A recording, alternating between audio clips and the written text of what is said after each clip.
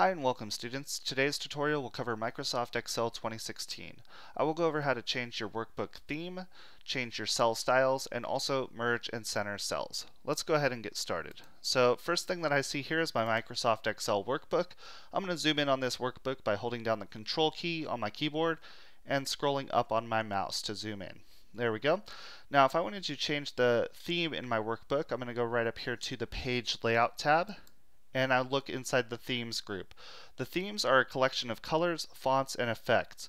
Now Microsoft Office has already set up this themes panel, which chooses a set of colors that look good together, as well as the fonts that go along with them.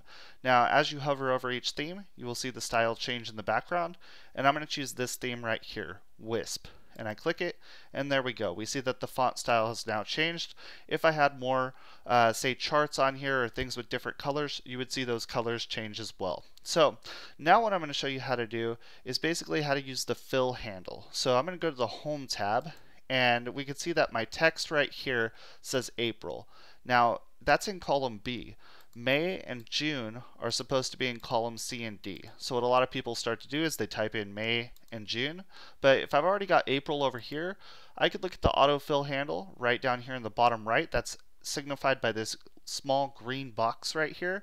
And if I hover over it, I get a black plus sign. That black plus sign, as long as I see it right there, I can click and drag to the right, and it'll automatically populate May, as you can see in the preview, and then June. And then I stop holding the click, or release the mouse rather, and May and June appear right there. Alright, so that's how I autofill that range.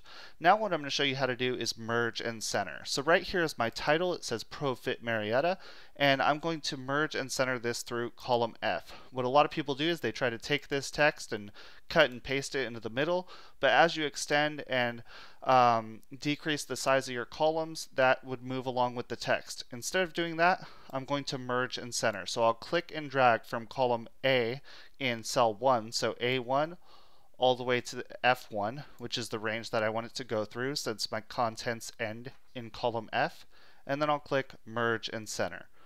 As soon as I click merge and center, you'll notice that B1, C1, D1, E1, and F1 are no longer able to be clicked, and they've all been merged into cell A1, as I can see from the name box right here. Alright, so then what I'm going to do is apply a cell style.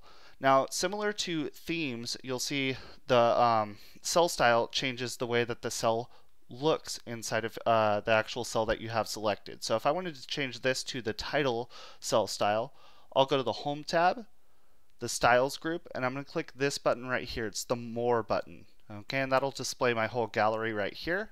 And then I can see all of these different styles here. Alright, so on this one here, I take a look at it, and I'm going to give this one the title cell style. Now I can see it right here. Now again, this title cell style may look different on your computer if you do not have the Wisp theme selected. So right there, I click title, and it gives me a title cell style. This is usually with larger font and specific colors associated again to that theme. Now what I'm going to do is merge and center the subtitle. So right here is the subtitle in row 2. So I select A2 through F2, and then I go to the Home tab, the Alignment group, and I click Merge and Center, which is right there. And I click that, and we now see that that has been merged and centered. Now what I'm going to do is apply the Heading 1 cell style here. So again, I go to the Home tab, Styles group, and I click the More button. That'll display all of the different styles here. And I'm going to choose this one right here, Heading 1. Now as you can see, as I hover over it, it says Heading 1. I click that, and there we go. Now I'm going to show you how to center column titles. Alright, so column titles are in the range B3 through F3 right here. Now if I want to center them, I can go to the Home tab, Alignment group, and I'll click this button right here, Center. And that'll move it to the center of the cells. So that way they look nice and in the center and ready to go for all of the content below.